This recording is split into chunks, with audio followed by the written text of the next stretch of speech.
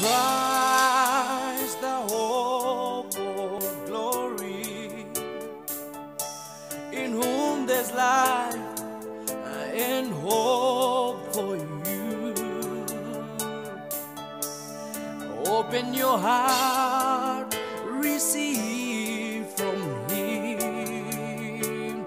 Christ is calling you, brother, receive your. And we may be seated. Hebrews chapter 13 and verse number 8.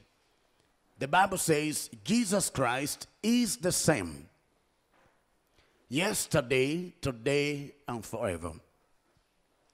Jesus Christ is the same yesterday, today, and forever. And I'm speaking on the subject, Jesus Christ. Jesus Christ. In 2 Corinthians chapter 5 and verse number 17. 2 Corinthians 5 and verse 17, the Bible says, therefore, if anyone is in Christ, he is a new creation. Old things have passed away. Behold, all things have become new. This verse of scripture does show us that positionally, those that believe in Christ Jesus are actually in Him. They are living in Him. Positionally, if you are a believer in Christ Jesus, if you are born again, you are said to be in Christ. Somebody shout, I am in Christ. Colossians 2 and verse number 6, Colossians chapter 2 and verse number 6, the Bible says, as you therefore have received Christ Jesus the Lord, so walk in Him. You are in Him. You are in Him. You are in Christ. Can we have this in NIV? Glory to God. So then, just as you received Christ Jesus as Lord, continue to live inside, in Him, in Him, in Him. So, those of us that are born again live in a sphere called Christ. A sphere called Christ. A sphere called Christ. Somebody shout, I am in Christ. And there is a kind of life expected of everyone who is in Christ. There is a kind of life expected of those of us that live in Him. Those of us that live in Him. And so what we are discussing today is really about what life is like in Christ. Life in Christ Jesus. How is it like? And we are looking at very salient issues that are usually not discussed in the church. And in this service, we want to start by looking at an aspect of life in Christ called sacrifice. Somebody shout, sacrifice. Life in Christ is a life of sacrifice. It is a life of sacrifice. As a matter of fact, let us be reminded that Christianity is a product of sacrifice. The Bible speaking in John chapter 3 and verse 16, common verse. John chapter 3 and verse number 16, for God so loved the world that He gave His only begotten Son, that whoever believes in Him should not perish but have everlasting life. The Bible says God gave His only begotten Son. Only. Only. And Jesus is the foundation of the Christian life. And he had to come as a product of sacrifice because God had to give his only begotten Son. His only begotten Son. His only begotten Son. Is that 1 Peter chapter 5? 1 Corinthians chapter 5 and verse number 7. 1 Corinthians chapter 5 and verse number 7. Therefore, purge out the old leaven, that you may be a new lump, since you truly are unleavened. For indeed, here it is, Christ, our Passover, was sacrificed for us. Without sacrifice, there is no Christianity. Christianity is a product of sacrifice. And that sacrifice is Christ himself. That's the sacrifice of Christianity. Praise the name of Jesus. And everyone who is in Christ Jesus must live sacrificially. We must live sacrificially. We must live sacrificially. Somebody shout sacrifice. The Bible speaking in Luke chapter 9 and verse number 23, Luke chapter 9 and verse number 23, it says, Jesus said to them all, if anyone desires to come after me, let him deny himself and take up his cross daily and follow me. Now, what you see in that verse is a picture of sacrifice. He says, if anyone desires to come after me, let him deny himself and take up his cross. In other words, if you are in Christ, it is expected of you to live sacrificially. To live sacrificially. To live sacrificially. By doing what? Number one, he says, deny yourself. That's the first dimension of sacrifice I want us to look at here very quickly. Deny yourself. Self-denial. Denial of self. That is the first line of sacrifice. Because your Bible will tell you that you cannot serve two masters. Matthew chapter 6 and verse 24. No one can serve two masters. For either he will hate the one and love the other, or else he will be loyal to the one and despise the other. You cannot serve God and mammon. Mammon there simply means money.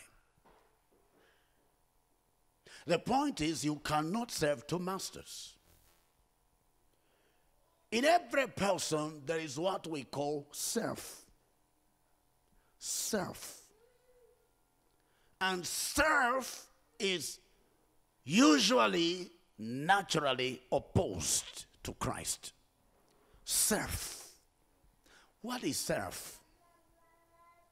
Self is that thing in a person that makes him think and believe that he or she deserves to be treated in a certain way. That's self. That thing in a person that makes him or her to think that he or she deserves a certain level of attention, a certain level of recognition, a certain level of respect. Self is that thing in you that sometimes reacts when not when you are not treated as expected, it reacts. It becomes angry, sad, disappointed.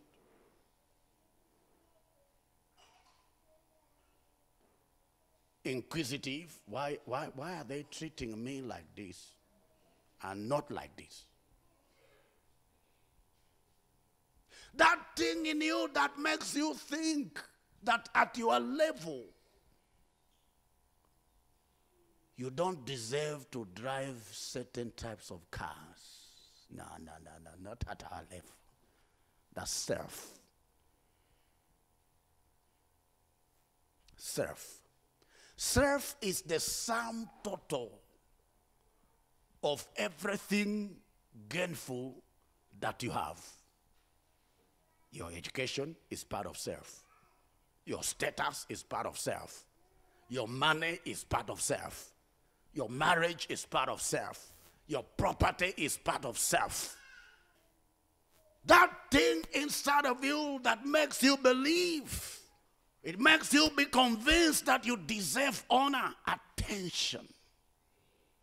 Attention, honor, attention. That thing inside of you that makes you believe you must be treated in a certain way. Jesus says, if you are going to enjoy me,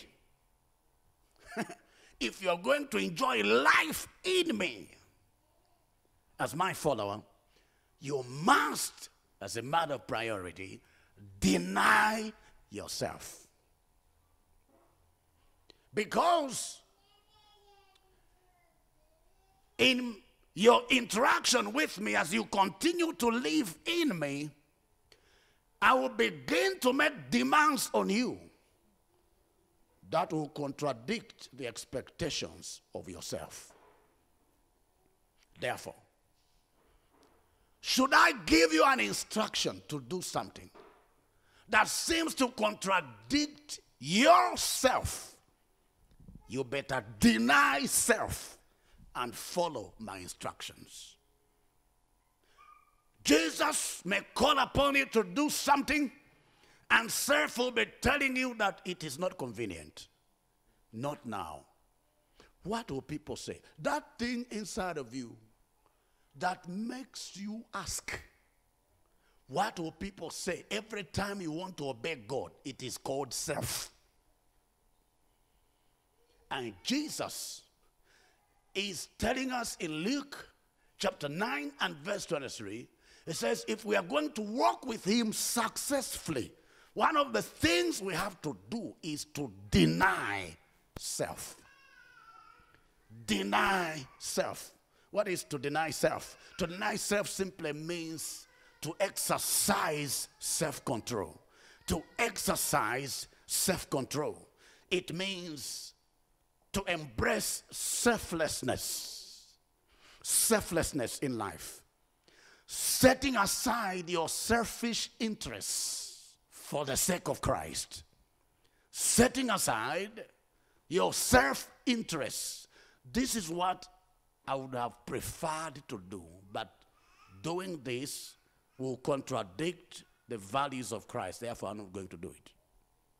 That's the first dimension of sacrifice expected of everyone who is in Christ. Life in Christ is a life of sacrifice. And the first line of sacrifice is denial of self. Denial of self. Please, I want us to look at Luke chapter 14 and verse 20. Here is a picture of what I'm talking about. Somebody was invited to a celebration. Everything was ready.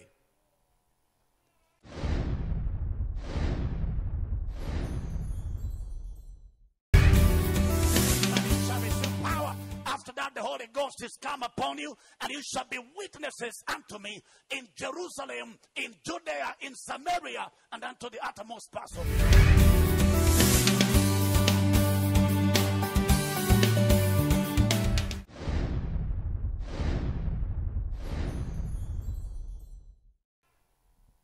He received the invitation, but look at what he says. He says, I have married a wife. It's not a bad thing to marry a wife. He says, on this basis, because I have married a wife, I cannot come. This is an example of someone who is in Christ Jesus, but who is not willing to deny self. Jesus is saying, come, because I want you to do this. The man says, can't you see I have married a wife? We are still romancing now. I'm not going to come. So in Luke chapter 9 and verse number 62, Luke chapter 9 and verse number 62, Jesus said, now hear this, no one having put his hand to the plow and looking back is fit for the kingdom of God. It says, if you put your hand on the plow and you keep looking back, you are not fit for the kingdom. You need to be single-minded in your walk with Jesus. Single-minded. Single-eyed. We call it a single eye. You must have a single eye. So many people are double-eyed. When it comes to their walk with Jesus, they look at Jesus, but there is another eye looking elsewhere.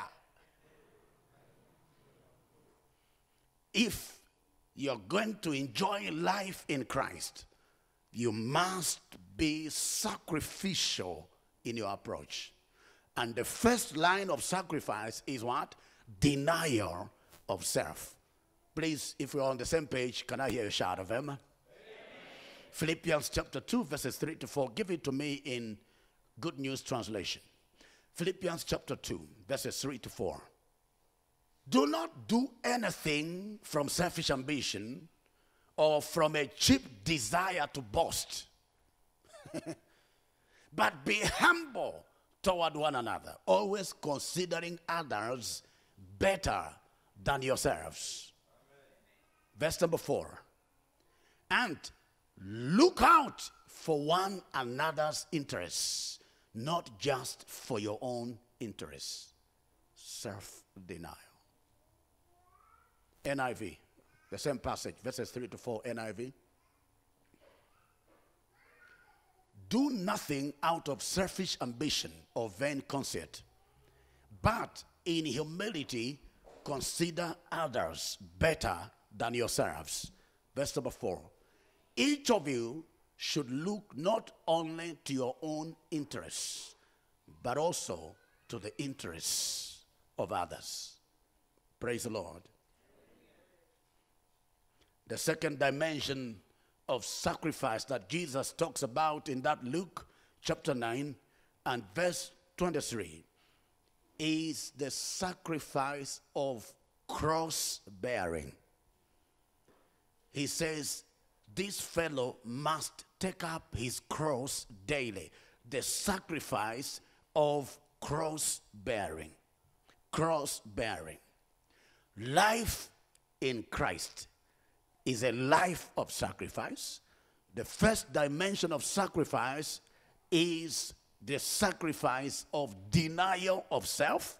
Number 2 is the sacrifice of carrying your cross daily. Carrying your cross daily. It is not a pleasant thing to carry one's cross. It wasn't, at least for Jesus Christ.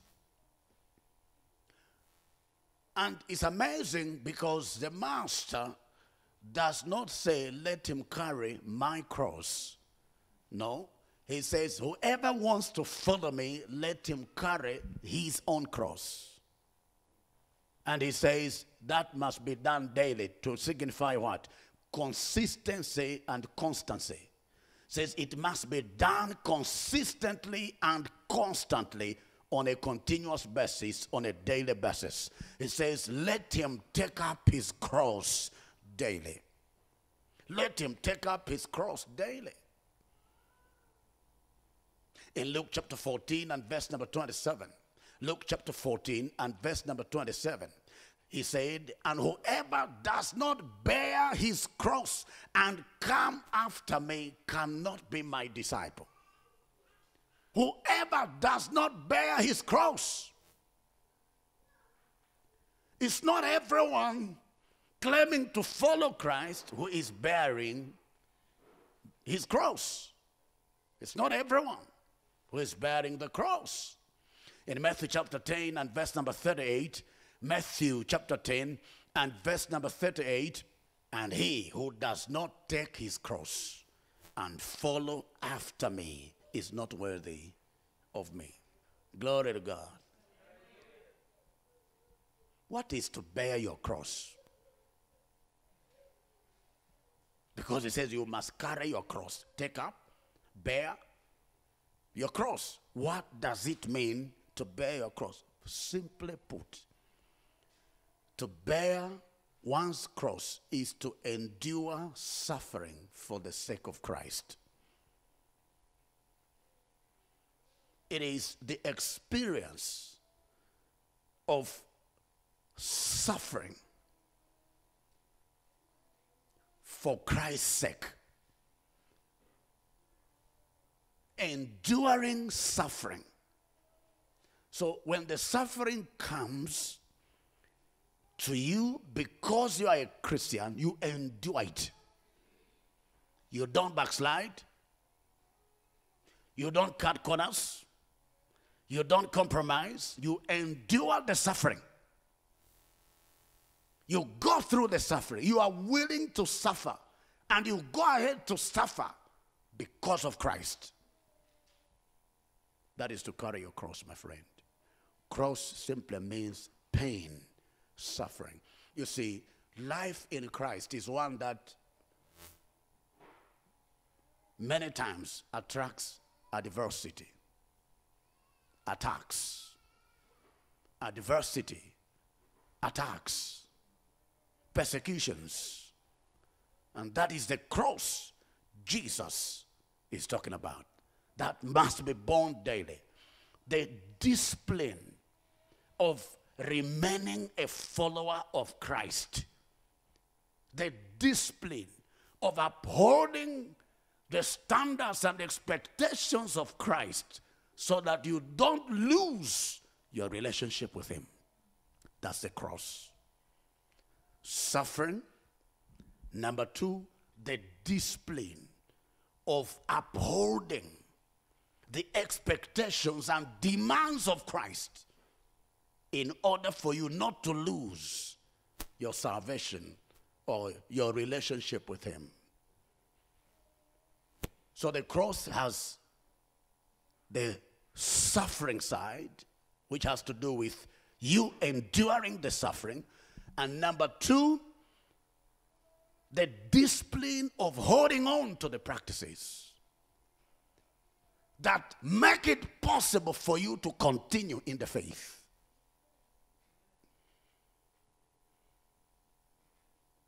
That willingness to suffer inconveniences for the sake of Christ. You see, that fellow didn't want to be inconvenienced. I mean, that fellow of Luke chapter 14 and verse 20. I have married a wife. Why are you inconveniencing me? Are you not married yourself?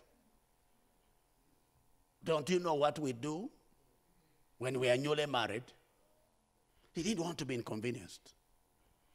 But the discipline of enduring inconvenience, it may not be the suffering of pain, adversity, and persecution, but the suffering of being inconvenienced.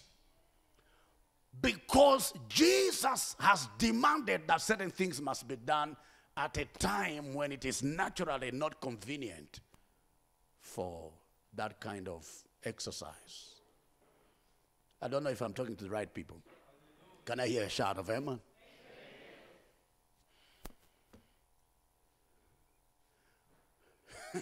Cross-bearing, we also mean to accept whatever may come for the sake of the Lord.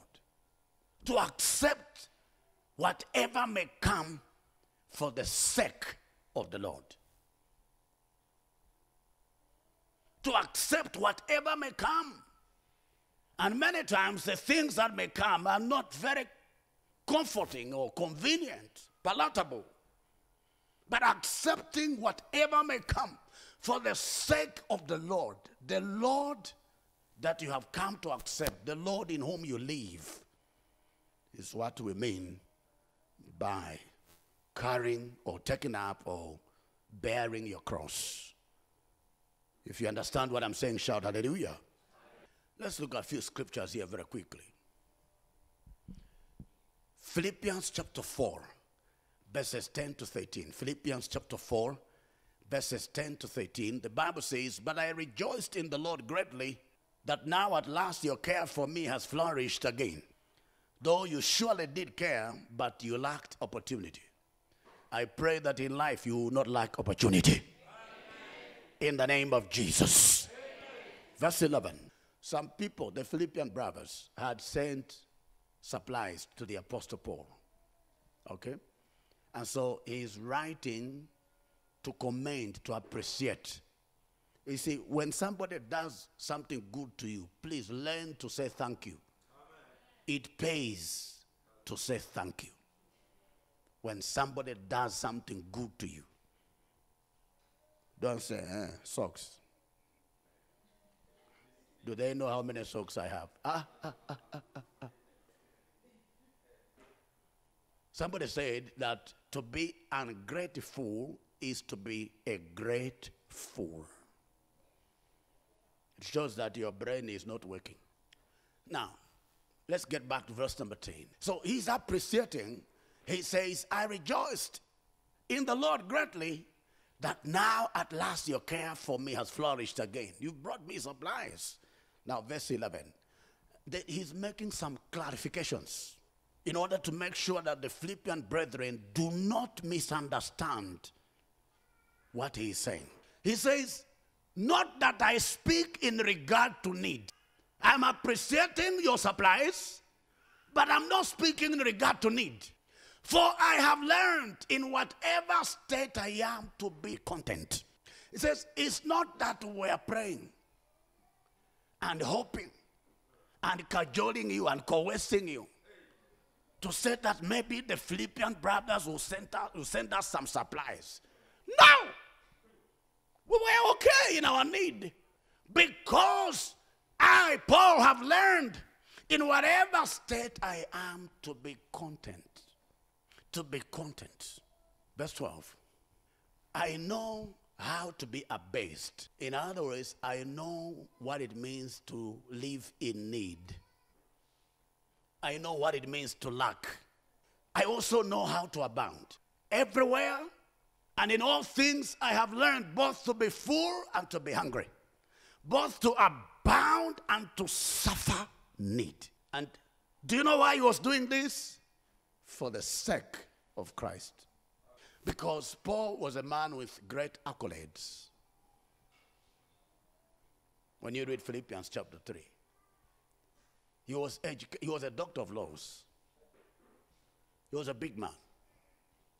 But he says, I have learned both to be full. There are times when in our ministry we will be full. Everything is available, he says. But there are also times when we'll be hungry. We'll go days without eating, not because we are fasting, but because there is nothing to eat.